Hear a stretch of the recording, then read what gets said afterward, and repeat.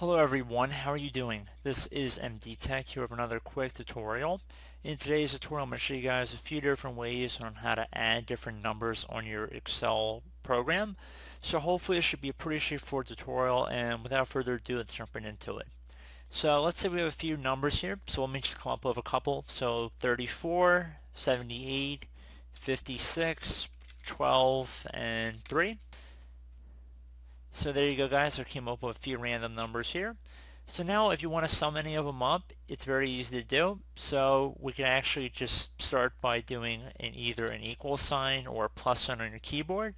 So if you're going to actually just be doing numbers individually, so if you only want to add up certain numbers in this series, you're welcome to.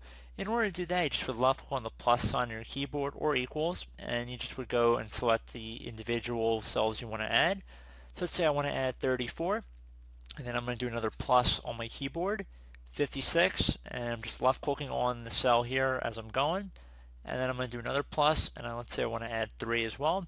Then once you hit enter, this should give you a sum. And you can tell up here this is the formula that's driving it. So when you actually left click inside this formula bar, it'll show you what cells are making up that sum. So pretty cool. So that's one thing you can try.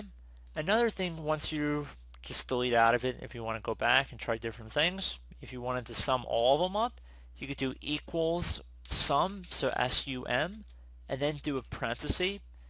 And now you can just go ahead and left click and drag over all the numbers in the row you want to add. So let's say it's all in one vertical column. So I'm just going to highlight over all of them, and I'm going to do an end parenthesis to close off this set of data.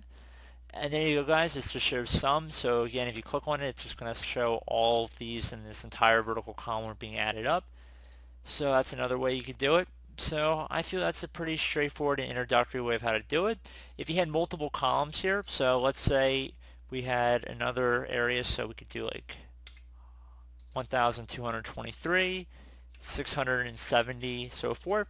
Add up this row, just go over here, left click on equals sum, and then we could just drag over all these. So basically one sum can lead to more sums, if that makes sense. So if you want to add up this, you get a total down here, and then we're going to add up all these in order to get this number. So pretty straightforward. You can always follow the formula just by left clicking on the numbers, and you can see where it's pulling them from. And it might be pulling them from different sheets as well. So I hope this is a pretty straightforward tutorial, basic introductory to the sum formula or sum function in Excel. And I look forward to catching you all in the next tutorial. Goodbye.